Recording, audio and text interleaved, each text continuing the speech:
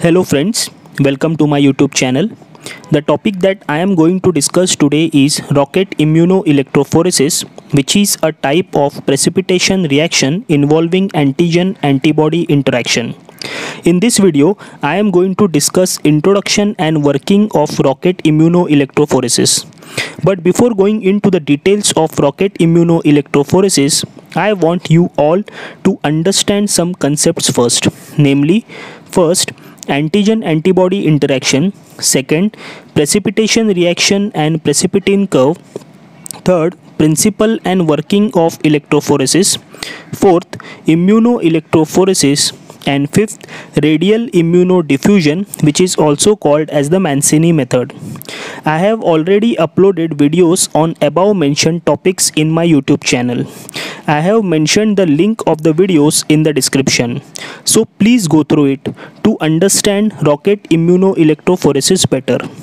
Now let us understand introduction and working of rocket immunoelectrophoresis.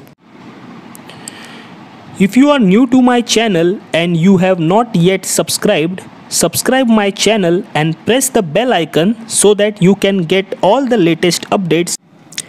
Rocket immunoelectrophoresis. A combination of immunoelectrophoresis assay and Mancini assay results in rocket immunoelectrophoresis. In rocket immunoelectrophoresis, antigen from wells migrate electrophoretically into an agar gel which contains specific antiserum, that is antibody. This results in rocket-shaped precipitate as shown in the figure. The height of each rocket is proportional to the concentration of the antigen in the well. The mechanism can thus be explained as, in electrophoresis, the antigen migrates in the electric field into the antibody containing gel.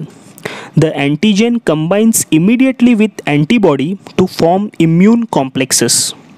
The complexes continue migration, but migration stops completely when the aggregates become large enough to be retained by the pores through which they cannot pass. If you can see in the diagram, antigen in this case, that is human serum albumin, is electrophoresed into a gel containing antibody. The distance from the starting well to the front of the rocket-shaped arc is related to the antigen concentration. In the example shown, human serum albumin is present at relative concentration from left to right, that is, in the ratio of 3:2:1. If you are watching my video for the first time, subscribe my channel and press the bell icon so that you can get notification of all my videos. Thank you.